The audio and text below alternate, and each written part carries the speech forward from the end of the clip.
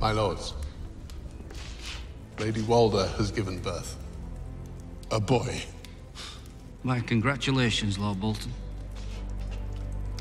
It wasn't anything as emotional or dramatic as I had expected. It was short and it was brutal, but it mirrored my killing of Robb Stark, I think, and that's why they wanted to do that.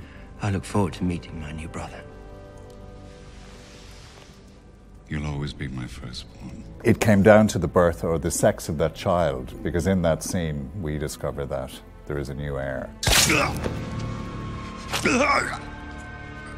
But had that been a girl, maybe he wouldn't have killed me, and if I had a boy, maybe my guys would have worked quicker and killed him. In that moment, I think he thinks he's safe and he's fine. I've given you meat and wine and music, but I haven't shown you the hospitality you deserve. My king has married, and I owe my new queen a wedding gift.